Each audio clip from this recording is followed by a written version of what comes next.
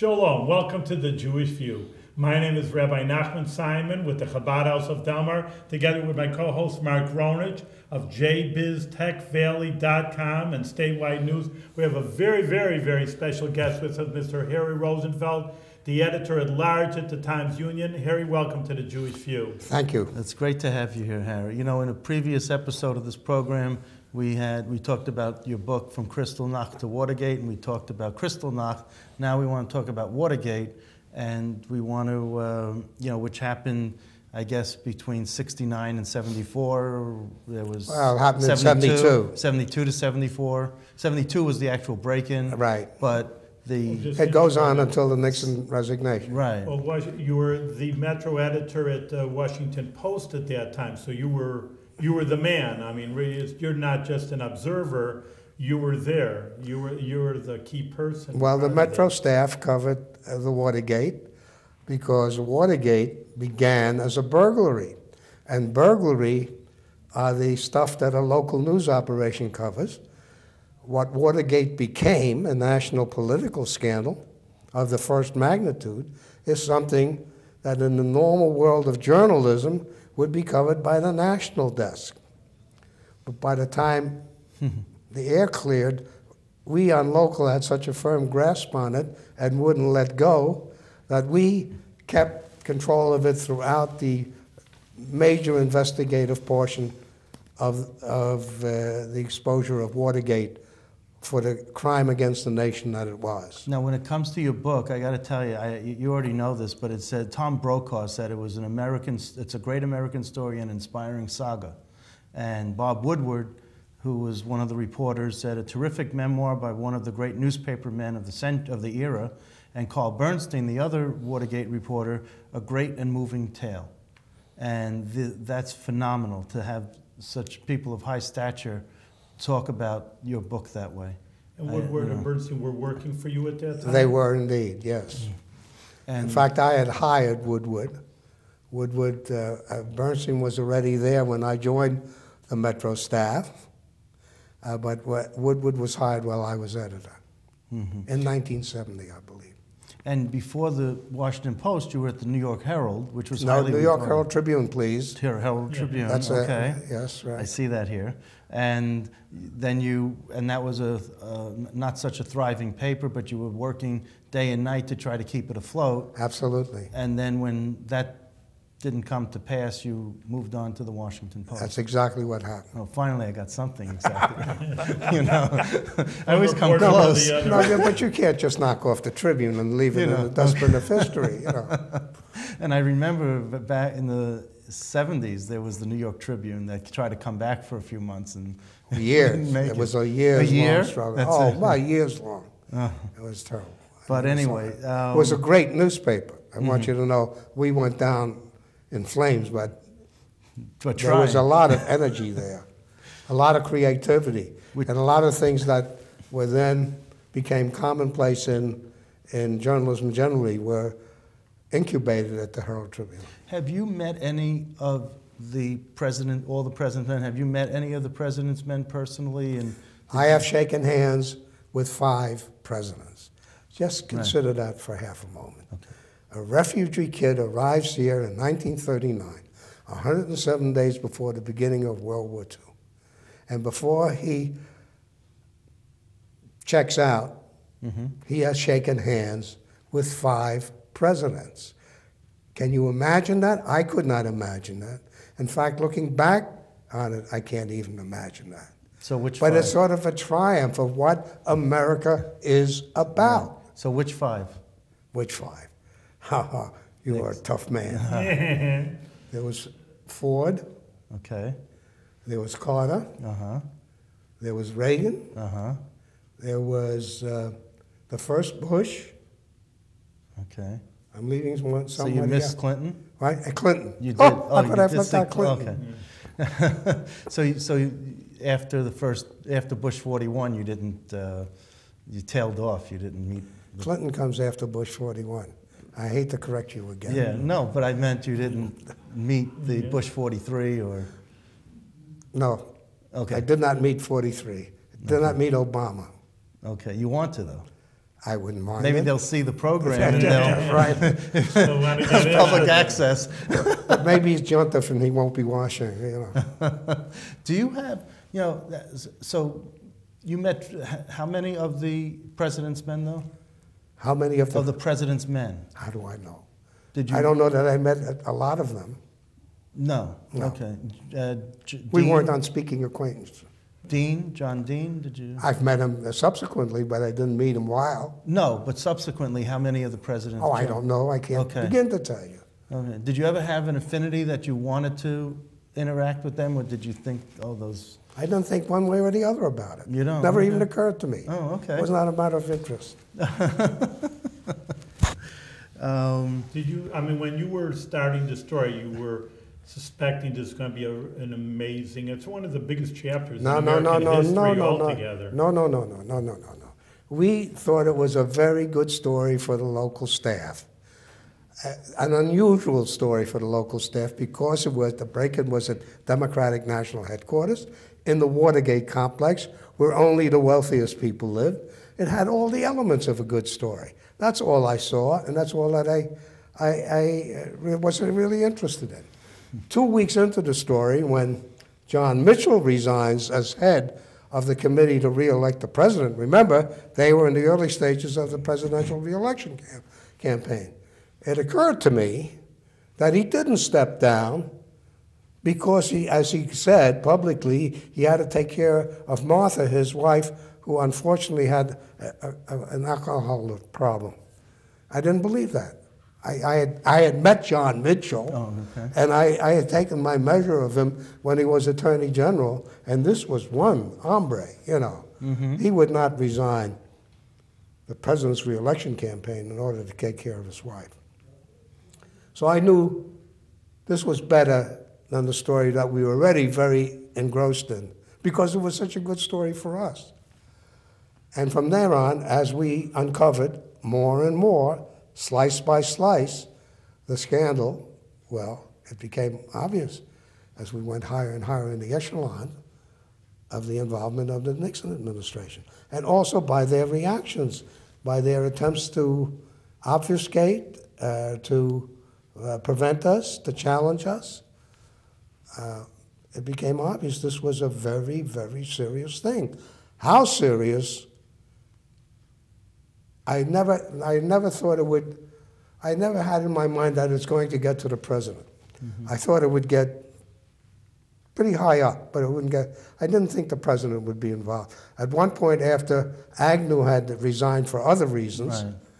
a friend asked me whether I thought Nixon would resign, and I said, "Oh, of course not. This country would never sit still for both a president and a vice president resigning." You know. See how right I was? About as right as I am with some of the things that I've been saying so far. But what was your, did you have to push Woodward and Bernstein, or did they push No. you? No, Into- you didn't have to push them. They knew exactly what they had when they had it. I mean, they were, it was a very good story for us from the beginning, and everybody on our local staff knew it was. So many people besides Woodward and Bernstein were involved throughout.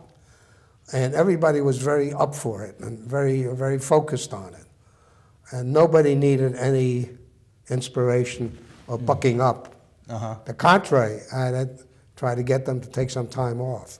Were you, you know, as the editor, looking at their stories and saying, no, we need to verify this, you need to verify it from 2 sources, you need to make sure that we're Well, right? I made them, yes, I made them sure. And it wasn't 2 sources, because that became sort of a mythological thing, to my regret. 2 sources, it depends on the sources. One source can be a diamond, and 10 sources can be brass. That's right. So it's not the number of sources, it's the quality of the source. But when I had Bill Rowley in my journalism, as my journalism teacher at Albany, he said 2 sources, so I'm just going with that. That's But what's you are wrong co- with journalism but in- education. But in real life, you're right. There could be one source Yeah. that's a diamond and I mean, 10 that are look, brass. in the And, nature of things, 2 sources would be better than 1, 3 would be better than 2, 4 would be Right, better than you 3. know. But the quality of the Yes, sources right. is more important. Right. More quality than quantity, right? What did, Quantity is good, Good. if they're good sources. right, exactly. That's what I mean by quality is more important than Yes, quantity. Yeah. right. So when you saw these, Woodward and Bernstein bring you the copy, and you're saying, wow. Well, it didn't work that way. They had an editor, Barry Sussman, Okay. and they worked with him. Okay. And when I was in on they were going to do this, they were going to do that, and I had my say at that point. If I had anything to say, No, sure. they knew the story better than I did, and because they knew what sources to go to. The more we reported, the more information we got. People contacted us Right. because we were the only paper in the United States that at that time was doing the Watergate stories, and people who had some experience with the dirty tricks, with the slush funds, with other things, contacted us, and so we ran those things down. Some were good, but we couldn't find the proof. Some were off the wall, and some were very, very good. We were able to substantiate them and write the stories that we did. And when did Deep Throat come into the picture? Well, Deep Throat was Bob Woodward's acquaintance way before he joined the Washington Post. He had been a naval officer. He served 5 years in the Navy as an officer, and a good part of the time in Washington as part of the intelligence department of the Navy. It's one of the things that attracted me to him. I never had somebody who was both a naval officer and intelligence officer at the same time. So they had met while he was in the Navy, and they had met in the White House, and they had formed a relationship. And he was able to make use of that relationship because Mark Felt was a high official in the FBI. So, and when it finally came out just several years ago, that Mark Felt was Deep Throat, did you I didn't know who that was, or what? Well, I knew very well who Mark Felt was. You did. He was the number 2 man to J. Edgar Hoover. So if I'm the metropolitan editor in Washington, I don't know who the number 2 man is in the FBI. That would be a pretty sad commentary. Well, you also said that you were more, your team was more in terms of covering crime and that's true, and not FBI. You knew, so, but you knew who were the department heads and whatnot. Of course you did. Okay. Of course you did. And I had asked Woodward at one point to tell me his name, because it was only Woodward's source, nobody else's. And he said he would if I insisted, but I should be aware that he had given a sworn word that he would not reveal it, because the man's career, if not more, could be in danger. So in that split second, I decided it was best to leave it as it was, because I was sure we would be dragged into court by the Justice Department. We would be put under oath, and I wouldn't lie. And less is more. So I wanted as many people as possible to remain free to conduct the investigation.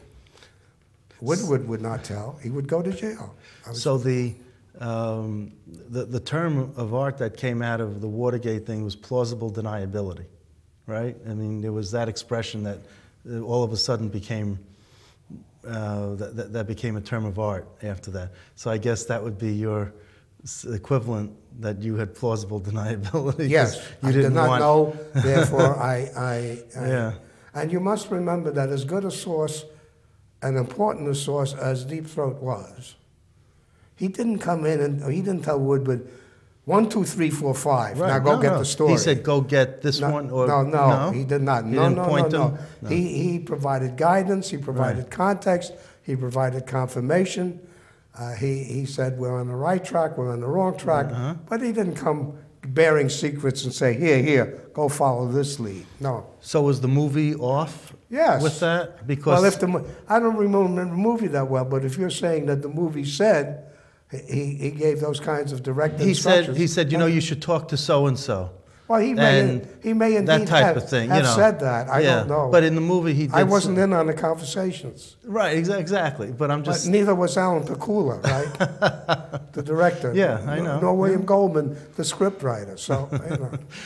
And I just wanted to, I've wanted to find out, what your thinking was. You were what, in your 40s when you were there? At that time I was. You were in your 40s. You were a young man.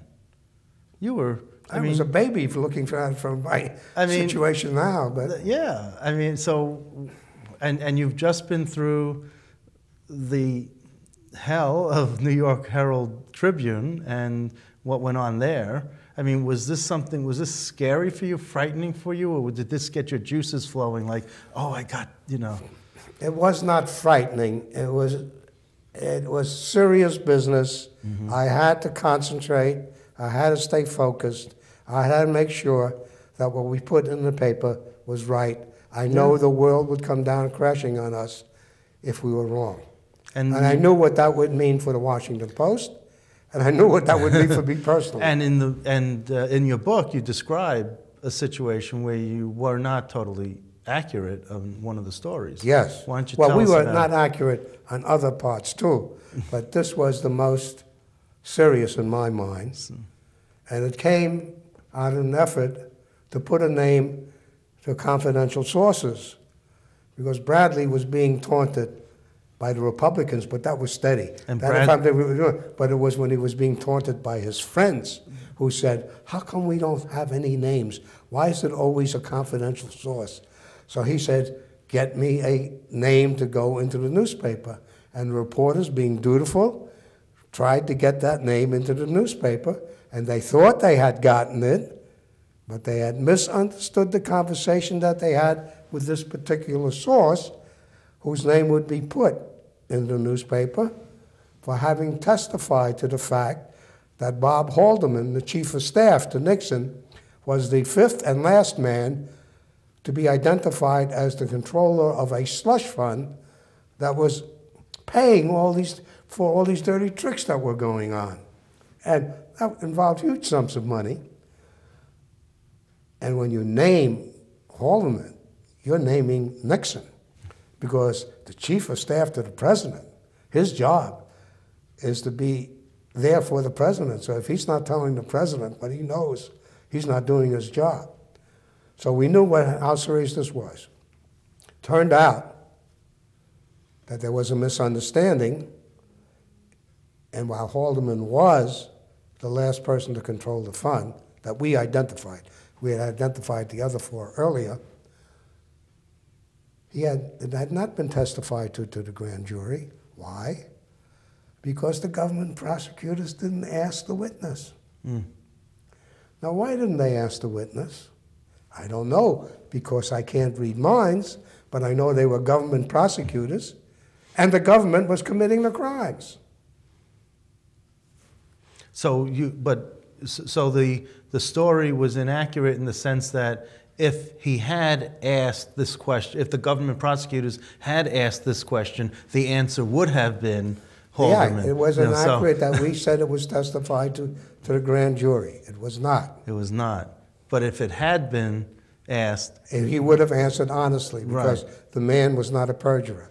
So you had the story, the essence of the story right, but you just had the essence of the story was that Haldeman controlled the fund. Right, so what happened? The touch was to put Haldeman's name, to put a name to it, and the name was Hugh Sloan, who was the former financial director of the committee to re-elect the president. And his name was put to it, and he hadn't testified to it. So what happened to you and the paper and all this? Well, there was a great deal of turmoil. And I couldn't find Bernstein and Woodward. They were instructively off with their publisher-to-be talking about a book. While I was going out of my mind, what went wrong here? I had to beg Bradley to not withdraw the story publicly until we found out what our mistake was. And Bradley is Ben Bradley. Ben Bradley, the executive editor. Okay. And he agreed, although other people were urging him simply to say we withdraw the story. Well, I thought it would be scandalous for us, triply scandalous for us, to withdraw a story that later on would turn out to be effectually true, but wrong in some detail, as indeed it turned out to be. And the detail was that we were wrong about it being testified to the grand jury. But the substance was that Haldeman, the president's chief of staff, used his money to fund dirty tricks campaigns. So that was the story. So was that the beginning of the end for Nixon? Because it was so close? I don't know when the beginning of the end is. You're well into 1974. Right. Because you can begin to talk about the beginning of the end. Because it was only then that both the courts, the U.S. District Court, and the committees of the House and of the Senate began to look into different aspects of the Watergate scandal. They hadn't done so in 72 and 73. In 74, they began to do so. They had the power, subpoena power. They could compel testimony under oath. Last time I looked, an editor did not have this power. My job would be a lot simpler if I had the power. I don't know why they didn't give it to me. I would have given it to me, but they decided not to give it to me. You know, you mentioned something, and I saw this editorial in the Times Union, and they had a graphic of Nixon and Andrew Cuomo, and you had all the tapes drawn in the back. You know what I'm talking about? It said, did we learn anything from Watergate, and are we still being secretive in the governor's administration, the current governor's administration? Are we still being secretive, as compared to the Watergate administration? Well, I thought you might have had a hand in writing that. I should have brought it with me because I... No. I sit on the editorial board, well, you but must I don't recollect that... that cartoon. That cartoon or that editorial. Oh, okay. But I am not for secrecy in government, whether it's the state government or the federal government or the city government. No, I'm not either. But do you think that things have progressed? I mean, has the country and politicians learned from Watergate, saying that? I mean, obviously it was one of the biggest chapters in American history, so everybody knows it. But, I mean, is government the same or maybe even worse? With all, like you're saying, all the secrets involved? Have we Well, I learned from think if you're talking about today, look what's happening. The Obama administration is vigorous and intimidating its own people to keep them from talking out of turn to newspaper, to media people, to journalists. They have been more draconian, it is believed, than any other administration, while at the same time proclaiming that they're more open. And same thing with Andrew Cuomo. I think you can make the argument on both sides, but there's a distinct feeling among all the media that they are really using the powers of the Justice Department and exaggerating their powers to harass the press and to harass the people, to keep them from departing from the company line. What all administrations fear is the people who work for them, who then speak off the rule book. They say something that the administration in power doesn't want said. Has that changed for the better? Absolutely not. Have they learned? They only learned temporarily. The reforms that were instituted in the wake of Watergate to keep it from happening again have largely been withdrawn. The special prosecutor is no more. Very key in Watergate.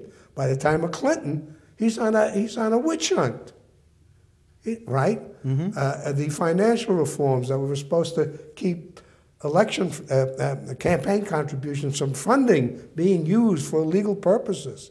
No, the parties wanted that money more than they wanted the restriction. Right. And the Supreme Court says money is speech. To me, I'm sorry, speech is speech and money is money. You are right, and I just. And that's today. The business with the FISA court. Look at the trouble with it. They had a ban on assassination. Well, we do assassinations routinely now with drones. They had a ban on congressional oversight of in domestic intelligence operations. Well, look what was revealed about the NSA. Mm-hmm. They had all sorts of domestic operations that by law they were not supposed to have. So when you see that, let's say the FDR administration, a Democratic administration, had these issues against people were saying they were anti-Semitic, Voyage of the Damned, and other aspects back then you have Nixon, who's a Republican president. You know, Republicans, Democrats, they all have their faults, it seems, and you've lived through it all.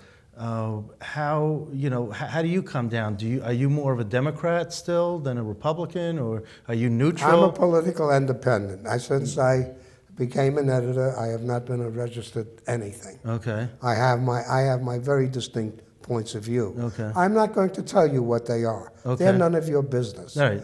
And that's true. I feel the same way, Harry. I gotta tell as you should. I do. As you should. I do. And so I think people in government have a tendency to feel self-righteous. They know they're good people. They know their hearts are pure.